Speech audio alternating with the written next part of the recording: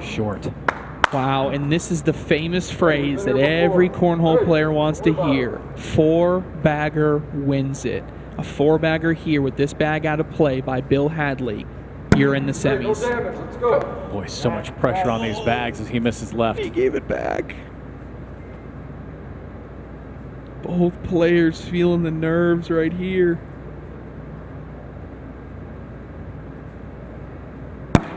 Yeah. Now Hadley to try and answer.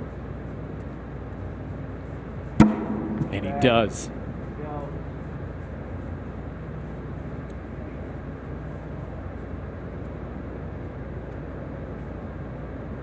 Third bag is in. Boy, this puts a lot of pressure on Hadley. It absolutely does. Trying to answer again, and he does. Just kisses it off of Lester's bag.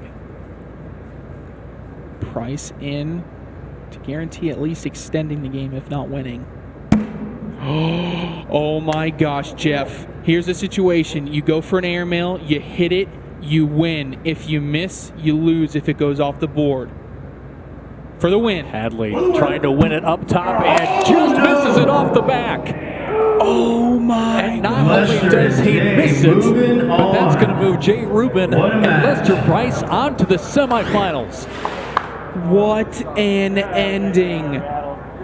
It front lip, back lip, and bounces off. Unbelievable. And again, because it just trickled off the end of the board, that puts Jay Rubin and Lester Price on to the next round.